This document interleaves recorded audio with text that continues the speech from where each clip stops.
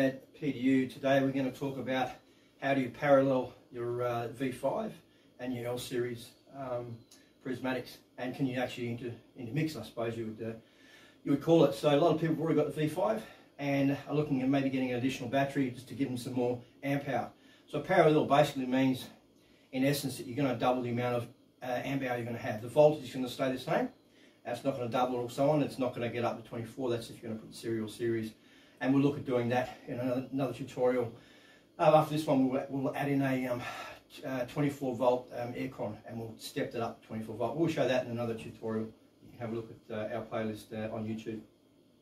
So what I've got here is I've got a V5 sitting over here, and at the end of this tutorial you'll see I've got a 2-minute video where I've installed one of these in a ML320, and I've got a L105 prismatic that's running in parallel with the V5 in the back of the car. So I've got a 205 amp hour available in that vehicle. So normally you can't mix chemistries and things like that, but the way we're doing it, and don't let anyone else tell you otherwise, is we use a DC-DC between the two like you would with normal dual battery setup. So basically what we're doing is we're going to use a sticker DC for simplicity, and that basically, all that does, it takes a certain amount of voltage in. The great thing about these are that you could actually, this takes 9 to 36 volt in. So what it does, you could actually plug it into a truck or a boat or a caravan that's 24 volt, and it'll convert it down to 12.6 10 amp or 5 amp, whatever these are set at. So this one is 5, and you get them in 10 of the same size.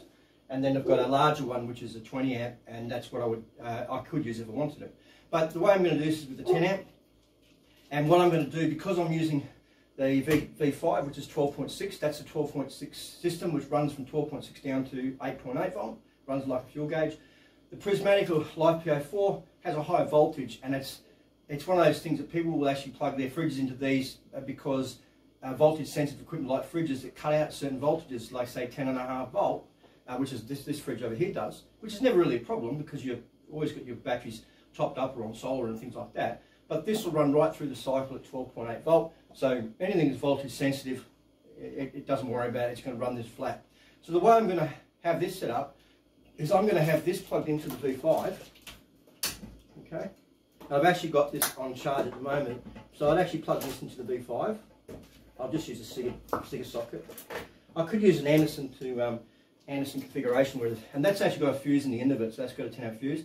And then what I would do with this is, because it's regulated now, and remember the Prismatic only takes regulated, so I'm going to pull the charger out, which is in this one, and I would plug this into here, and that will charge quite happily. So that would actually charge the L series quite happily. And you notice that it's not pulsating there at the moment. It's because I've taken the charge off, and this one is actually off. So what I've got there is I've got a V5 that's feeding the L105, and it'll quite happily be topped up from the vehicle, the solar panel over there, and it'll feed into this. So you basically have one as a master, one as a slave. But that's how you connect the V5 to your L series. And what I'll do, just to make it look a bit more live for you, is I'll plug the charger back in here, and this is what you'd be doing if you had a solar panel or your vehicle with the DC-DC. You'd be charging a regulated charge into these. Don't let anyone tell you don't need to have a regulator between, or don't let them tell you it's just like a water flow that goes in and doesn't need a gate. Typically speaking, you can treat it like a dam where it's going to flow into one to the next to the next. You can loop these. So what I'm going to do is I'm going to have 135 hooked onto the end of this in another tutorial. So two different amp hour sizes. These are the same chemistry. So what I'm going to do here is I've got this one here, 9 to 36 volt. 9 to 36 volt comes in into here. So obviously that there runs at 12.8, so it's no problem. And at the other end of this one, it's got this a 14.6 volt, 10 amp. So what I would do is I'd plug this into my single plug socket, over here. I'll turn it around so you can see it.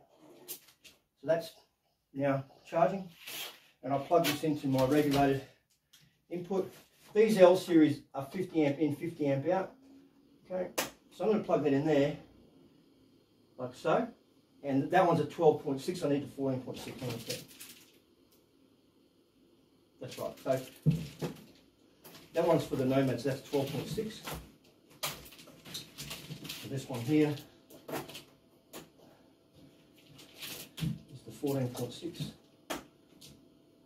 So all you've got is those step ups. You just read the back of them, it'll tell you what it is, what's the voltage on it, because you can get them to say 24 volt. they can actually step a 12 volt system up to 36 volt. They're just a step up. They're also referred to as step downs because that's a step up, but if you plug it into a truck at 24 volt, at the other end it's going to come out at 12.6 or 14.6, whichever one, whatever it is. So that's a step down. You can get them to step down to 6 volt or less, and then you can have them from that voltage up. So that's all it is. What's coming in, what's going out. So the way we do that is we say, okay, that's now putting power out, and it's charging this one. We'd use that as the master and feed all of our charging to that one, so you could have your, because they're a 50 amp, you could put a 400 watt solar panel and with a controller on it and charge that, and that's going to feed this one. And then you can have whatever you want running off this one here. You could have a fridge running and things like that. This one's actually got a fridge running off it. So how it's set up like this, you could actually leave it like that and have that running the fridge, and then have this doing this and run stuff off there if you want. But the purists will say use one as a master, one as a slave. But you can set up like this. I've had it like this for a number of days. And if you look at the end of this tutorial, you'll see where we put it in the vehicle. It works a treat. I can add a 135 on this if I wanted to, and I'd just do exactly the same. And then what I would do is I'd use, okay, the Anderson. I might use an Anderson configuration and run it across. You know, I could have a 5 amp charger going there and a 10 amp across there. It doesn't matter, it's just going to work itself out. That's pulsating because it's charging. That may or may not be pulsating. Yeah, so that's pulsating because that fridge is at temperature. So it's taking it from the wall, that's taking 10 amp, and then it's putting 10 amp across there. As you can see, it works perfectly fine. So that's how you can do two of the same L series in parallel, or you can run a V5 with one of these because you're using a step up. But don't let anyone tell you can just connect them directly and all that, and then have a direct connection, no fusing and all the rest of it. We might be able to do it ourselves, but we know what we're doing. You've got Andersons all over the place here, and the thing is, people are going to get fused on inputs and outputs. How they protect it, are they bidirectional, and all these types of things. The simplest thing is put a gate between them. That's got a fuse in it to the DC, into that. It's one way, not going to backfeed, and that's just a safe way to do it. So that's how you parallel L series and or you want to connect, say, a V5, because a lot of people have got V5s now, want to get a prismatic, but obviously you want to get the most out of them. And yes, you could have the two systems running, and like the end of this tutorial, you can have 205 amp hour, or this here is 210. If you add a 135, then that's going to be 345 amp hour of usable at a campsite. So a lot of people have got these each in their vehicles. You could connect them up in a campsite and make sure you've got like 300 or 400 amp hour. And the good thing about that, it's not one battery. You can split them up, okay? You can charge them separately, or you could have one of these charging, and that's basically charging each one down the line. Just make sure you follow that type of looping instruction. And these are DC-DC or step-ups, you can call them. All they are is a voltage stabilizer. It takes that voltage in and stabilizes it to a certain amount of voltage out. That's all it does. It's nothing fancy. Simply what's coming in, looks at it and goes, okay, let's regulate it and put out this much. It's on there.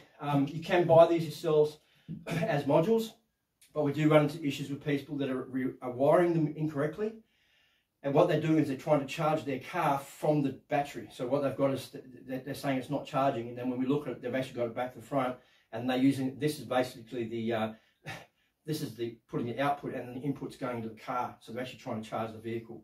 It's just a matter of changing it around. So if you're not sure what you're doing, it's best to get something like that. For 150 bucks for a 10 amp step up Sigga DC, they're well worth having, because not only can you do this, but you can charge it from your vehicle. So that plug there, because you can remember 90 36 volts, if I pull this out and put it into the car Sigga plug, or socket, sorry, well, that takes 90 36 volt and converts to 14.6. That's going to charge us perfectly fine. And that's how you can charge it in the car if you don't want to do anything with, you know, full wiring and put a complete DC from the front to the back. You can still do that. Just make sure your Sigga socket in your car is rated at least sort of 15 amp if you're going to run a 10 amp. And if you're going to run a 5 amp, it's not a problem, because you've got to remember, because it's stepping up, it'll pull out. If it's a 5 amp, it's going to draw about 7 amps. So if it's a 10 amp, it's going to draw about 12, because it needs that, because it's converting. So just remember that, and don't always run things to their limits. That's the whole point. Is if it says it's a 50 amp in and 50 amp out, 100 times out of 100, people are going to say, well, it must be able to do 60 amp. And that's not the case. The limits are the limits, and they're there for a reason. Don't exceed them, because it's not meant to do that. It's not a guesstimate. They're exact, which is the way the BMSs are built. So look, that's a bit of a cool way to connect all these up. You can do them. Just step back, and if you're not sure, contact at nomadpdu.com.au. I'd rather you send us an email, tell us what you want to do, and then we'll tell you how to achieve it. So that's how you set these up in parallel, and then you'll have a look at the following tutorial of this one, and that will be adding a 135 and stepping that 135 up to 24 volt, and we'll run our aircon off that. So again, thanks for joining us. Hope that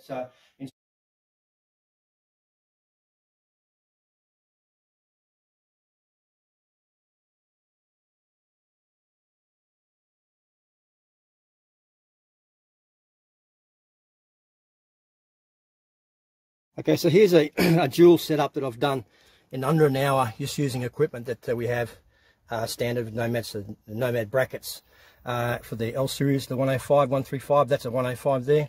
That's a V5 100 amp hour.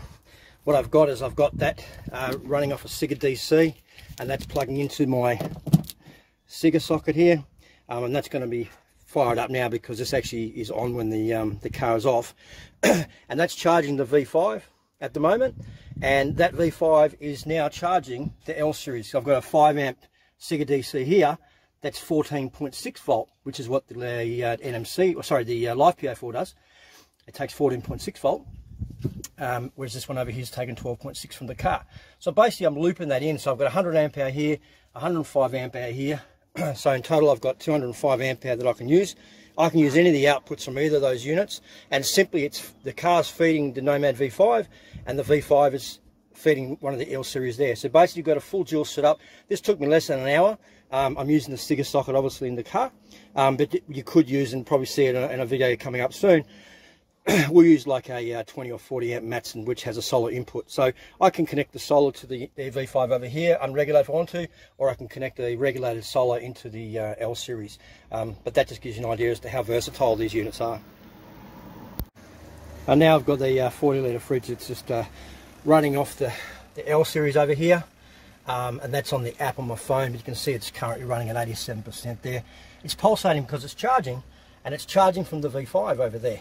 I don't have the V5 plugged into the vehicle at the moment, but that V5 is going to just keep topping up this L series. When I get to camp, I'll chuck a solar panel onto the V5, most likely 200 watt panel, or plug the Sigga socket into the vehicle. This Mercedes has a 20 amp socket, so I'm running a 10 amp from the car, but I only had a 5 amp Suitable DC 14.6 volt available just at the moment, so that's what I'm running here. But I could quite happily run a 20 amp from the V5 to the L series or the 10, it doesn't matter, and that voltage is 14.6. So that just shows you a dual setup, total amount of 205 amp hour installed in under an hour. Cheers.